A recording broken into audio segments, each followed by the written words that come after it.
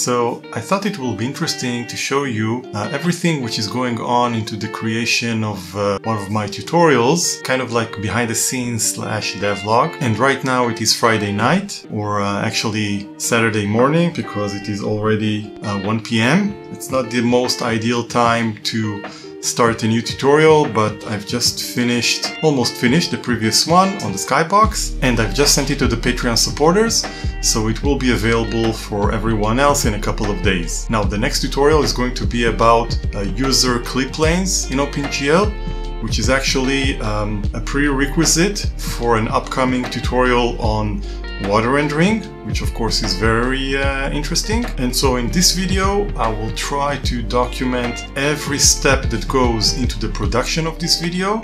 Hope I won't miss anything.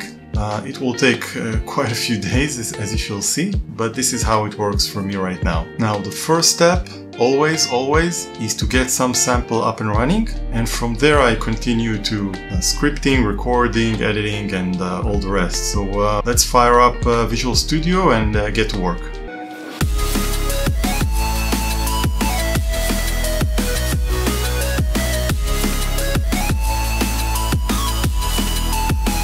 Okay, so the clip plane demo is coming along very nicely. You can play with the angle of the clip plane, as you can see right here, and you can raise it or decrease the height.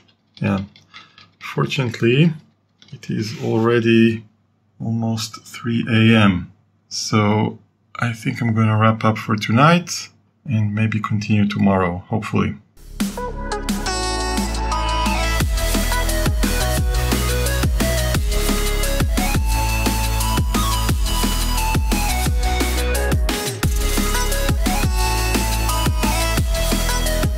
Okay, so it's Thursday, almost 2:20 a.m. and I think I've got most of the script ready. Yeah, it's just over 1100 words. Okay, so it's almost complete. I think I'll wrap up for the day and continue tomorrow night, do some editing, and probably flash out a few more points.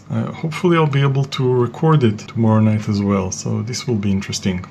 So this is my recording setup, and I'm using the Rode NT Mini USB microphone to record. It's a pretty good microphone. The thing is that it is a condenser type microphone, which means that it is very sensitive and picks up a lot of background noise. So it's great if you have an acoustically treated room, which is isolated. Unfortunately, this room is not. So I was not aware of this fact when I started. So maybe I should have picked up a dynamic microphone, which isolates background noises much more efficiently. But the only downside is that you need to keep the dynamic microphone very close to your mouth compared to this one. So I'm thinking about replacing this microphone with the Shure MV7, which is of course a dynamic microphone.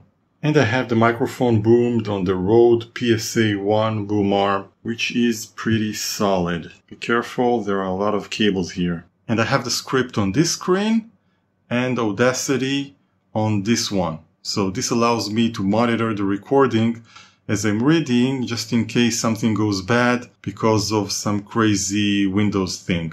Audacity is a free and well-established tool for recording. Many people are using it and I'm very happy with it. I do all the editing here, as well as noise reduction, compressor, and things like that. What you think about when you're born into a fire? Let them burn it out. Sell them to the richest buyer.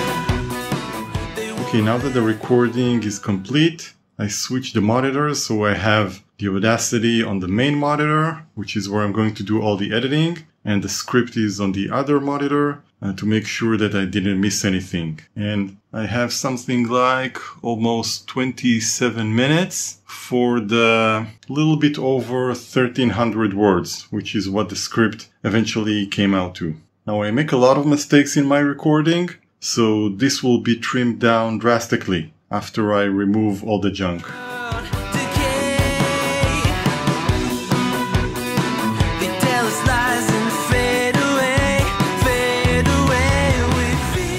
Okay, so editing is complete and we are down to 8 minutes and almost 20 seconds. All of this work took about an hour, and now we can move to the next phase of the production. I'm going to export this audio into a WAV file and import it into DaVinci Resolve, which is what I'm using for the actual video production.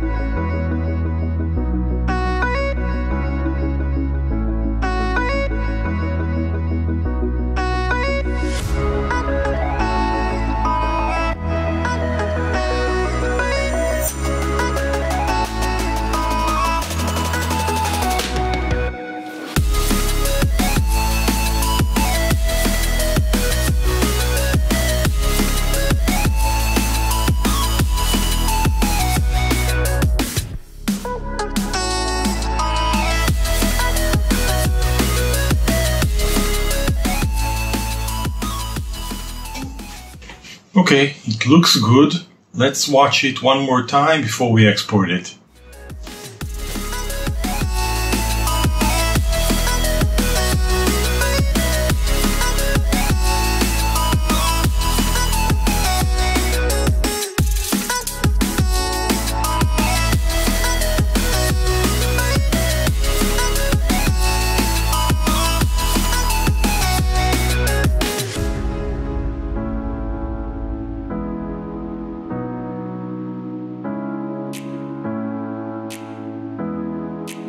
So the video has been published, but in addition to the thumbnail, the title and the video description, there's a ton of other stuff that I still need to do, which is why I keep a checklist. Okay, I need to add time codes so that people can skip back and forth based on the chapters in the video. I also like to fix the subtitles that YouTube is auto-generating, and this is where having a script really helps, but there's also a code review section without a script, so there's more work there. In the video description, I need to give credit to other people whose work I've used, so stuff like textures, models, and music in the video. For example, in this video, I'm using music from Stream Bits by Harris Heller. By the way, you can find Harris on the Senpai Gaming channel doing streaming gear reviews. I need to provide early access to the Patreon supporters and check in the code to GitHub. Also make sure that it builds on Linux, but I'm always late in doing that. And then when the video goes public, I need to announce it pretty much wherever I can. So Reddit, Facebook, Twitter, my own website, and various people who are also helping me here. You won't believe how much this extra effort is important. About 1/3 of the views are actually coming externally from these sources. And that's about it. So if you'll excuse me, I need to start working on a new tutorial.